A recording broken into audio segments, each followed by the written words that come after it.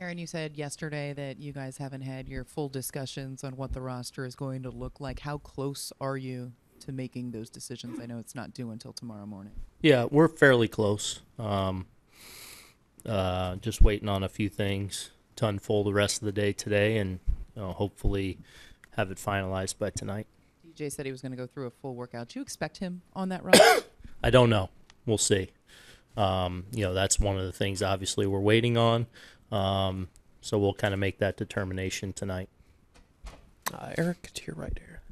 With DJ in Texas, he said he felt like he was getting his swing off pretty well. Is it a matter of the toe still is bothering him, when he's swinging in the box, or is there something specific that you guys are waiting on him?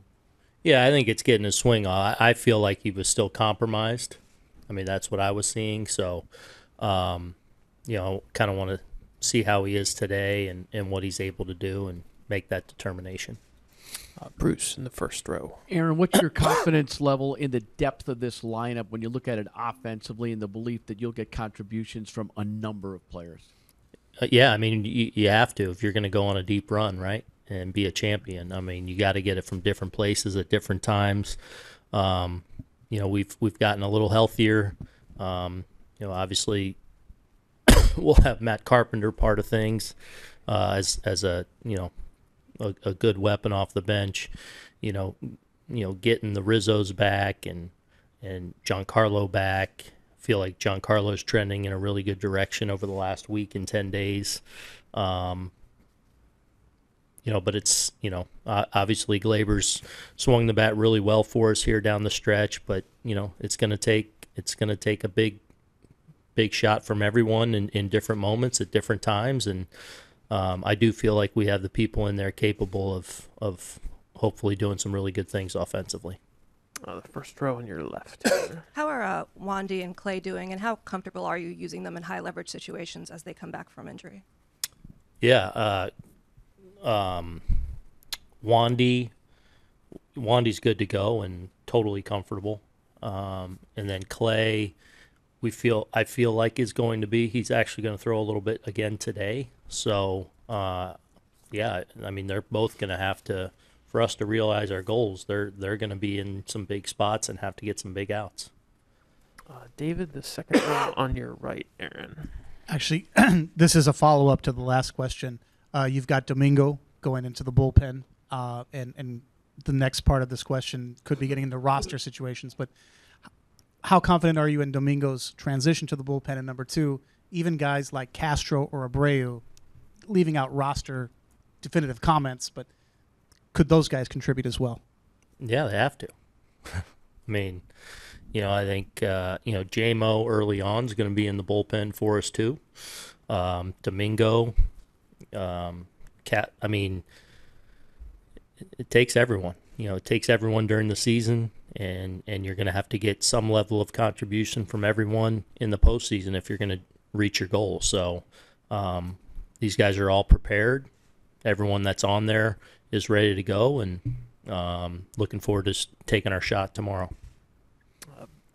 John, second row. You noted all throughout the last 2 weeks just how well Aaron Judge was handling everything, but with all the pressure that kind of was on him those last weeks, have you felt in the last 4 or 5 days maybe a release of some kind? Have you seen anything that that he did get to relax and did get to reset? No. I mean, no. He's the same. I mean, that was the beauty of going through. I mean, the good thing has been, for Aaron and for a number of our guys, we've tried to take advantage of having some days off finally, and hopefully that's something that serves us well. We've tried to strike that balance between giving these guys live looks and they've, racked up some at-bats, but they've also been off their feet a lot and a time to rest up a little bit, and I would say Aaron, embodies that. Bob, seated on your right. Aaron, this is actually a follow-up to John's question. Do you think now that the home run chase is over, there'll be some normalcy to Aaron's at-bats from now on, or is the bar now set so high that there's no going back to the old normal? I mean, I'm not sure exactly what you're asking. Well, I mean, fans, were expecting a home run in every at-bat, and clearly that was that was the vibe in the entire ballpark. And Yeah, I mean this is the postseason now. I mean this is obviously every pitch is huge and people are hanging on every pitch. Similar to how it was down the stretch when in his at bats in games that weren't affecting the standings towards the end there. I mean I don't know, we're like you're just uber focused on the moment and trying to be victorious. So I don't know what the. I guess I'm asking. I assume that you're hoping that the ballpark doesn't come to a dead stop doing every pitch. I think it's going to be the playoffs. I think it'll be very playoff-like, right? Yankee Stadium in the playoffs, it's going to be pretty raucous, I would imagine, tomorrow night. A lot of energy in the building, a lot of anticipation, certainly when Aaron's up, because it's Aaron Judge and what he can do. But, no, I don't think it'll be necessarily similar to, when he was 60, 61 and stuff like that. I think it's going to be the playoffs. Stay there with Joel, then Brian. Aaron, I'm sure there's urgency no matter what to win in the playoffs. I'm just wondering, is there anything more accentuated because you don't know where Judge is going to play next year to kind of get a championship during his time here? I don't know. I don't look at it like that at all. Aaron and I have been together now for 5 years, and every year we've had a realistic shot at this, and we feel that way now, and that's, I mean, we are so focused on the here and the now and the present that's for another day. I think he understands that and has lived that, and that's who he is. Our focus is on this team and trying to be the last team standing. So that doesn't even enter to my mind. Brian, the second row on your left. Aaron, do you see Tyone just as a long reliever, or are there other ways you can use him? No, I mean, I think he could be a starter later in the postseason. No, I think he could be anything from a long reliever to close a game. I think he's in play for anything. And then this bullpen looks a lot different than the one you broke camp with. No Chapman, no King, no Green. How confident are you in locking a lead down after, say, the seventh inning? Yeah. So I'm really confident in who we have down there. Obviously we don't have necessarily the traditional roles or even the roles we've had going into some postseasons we've had, but we do feel like we have a number of guys down there throwing the ball really well, capable of getting huge outs, and hopefully, we can get them into, situations and parts of the lineup where they have the best chance to be successful. So we have a lot of guys capable down there, and it's going to take all of them. And I could see a number of them hopefully closing out games for us too. Go Dan, third row on your far right. Aaron, who do you have down in the bullpen? Have you finalized what your bullpen's going to be? We're about finalized. We're kind of still letting some people know, what we've decided, and yeah. And we've talked to you a lot about Cole the last few weeks. The one bad pitch, the one bad inning. What can you guys do before, or what have you been doing to help him prevent that in such a big game tomorrow? Yeah, I mean, it's more just making sure we're prepared, making sure he's prepared as best he can, and focus a lot on all the good that he's done this year and even down the stretch. Obviously avoiding the long ball has been a bugaboo, but there's nothing we're doing anything to physically or prep wise. We're leaning into how he's going to go attack Cleveland, and then it comes down to execution. And if he executes, nobody's better. With Lindsay up front to your left, then Randy. Aaron, sort of on the whole, what do you make of Garrett's season, reaching 200 innings, strikeout record, that? Really good season. Obviously because it's Garrett Cole and because he came here and signed a huge contract and, the long term and the ace of this staff, the New York Yankees staff, you know, nothing will ever be necessarily good enough.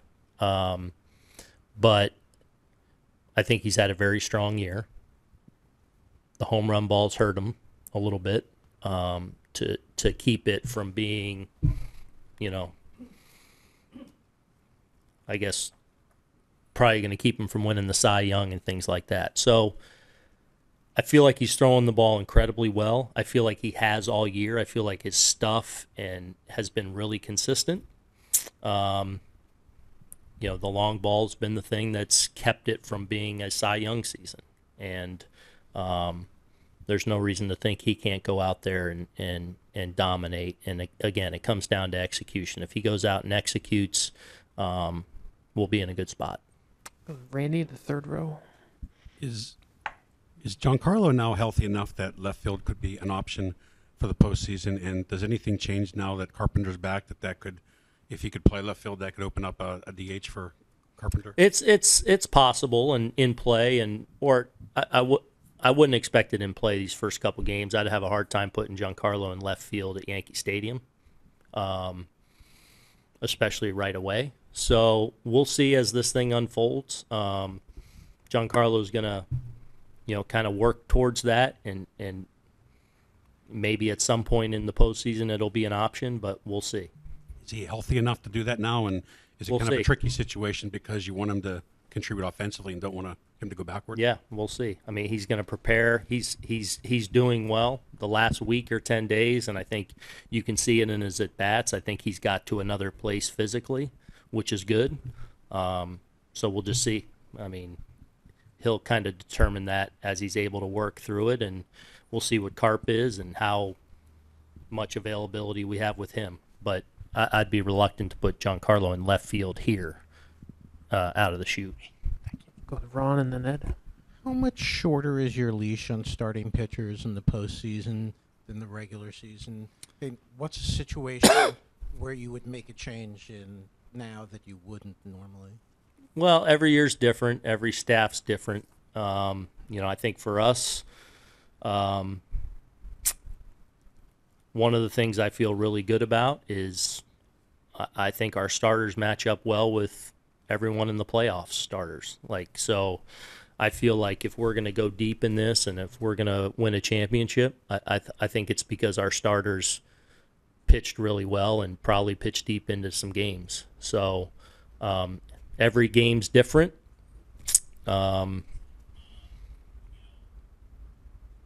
Every game is different, but you know,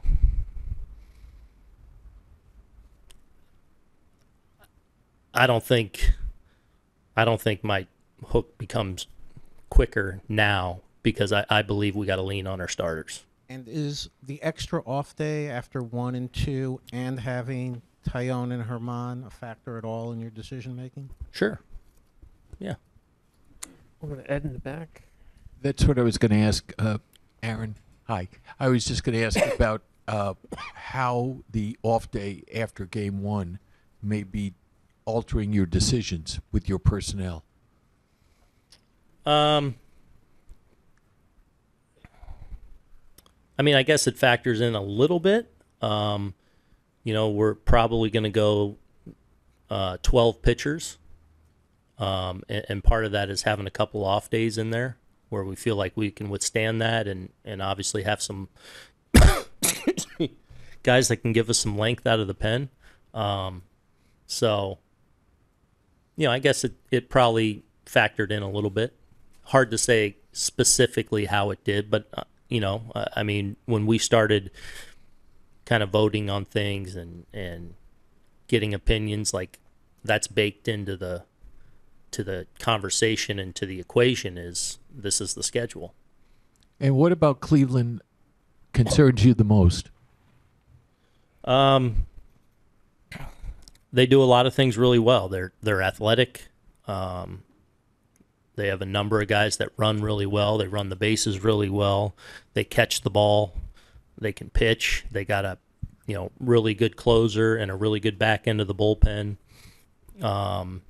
And I think you're seeing a young team that's kind of continued to get better and better and better, and played a lot of meaningful games down the stretch and went and took that division. They grabbed it, and so they're a team playing with a lot of confidence right now, and do a lot of things really well.